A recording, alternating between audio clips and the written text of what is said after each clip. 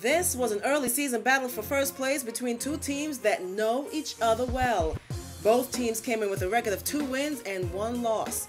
Only question was which team was going to leave the field in first place. We pick up the action in the 35th minute. Gold Pride's Christine St. Clair sends it to forward Kelly O'Hara, but she is taken down by Sky Blue defender Daphne Coster. That led to this penalty kick by midfielder Camille Aberly. Aberly with the shot, but Sky Blue goalkeeper Karen Bardsley was all over it. Marta sends a rebound, but it's Bardsley with a double save for Sky Blue.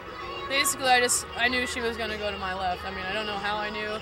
I guess maybe she kept staring at the right-hand corner, and I was like, I'm pretty sure you're not going to hit it there. But I just had a feeling tonight.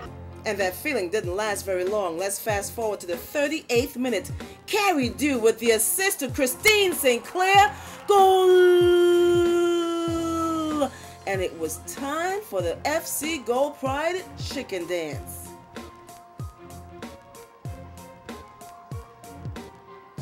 We had a free kick, and Carrie Dew, who was just dominating in the air, got her head on it and sort of played it back across goal, and I had lost my mark, and I was wide open at the top of the 6 and managed to put it in the goal.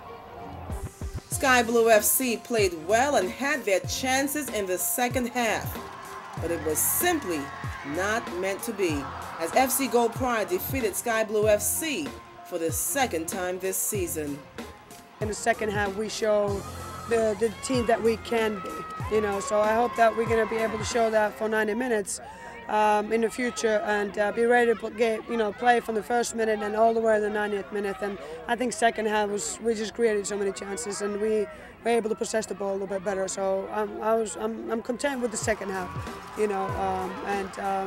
overall I think the performance is a lot better than we played last time we played against them.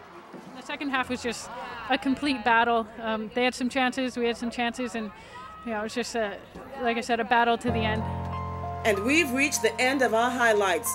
Reporting from Piscataway, New Jersey, I'm Denise Saul for WSENetwork.com.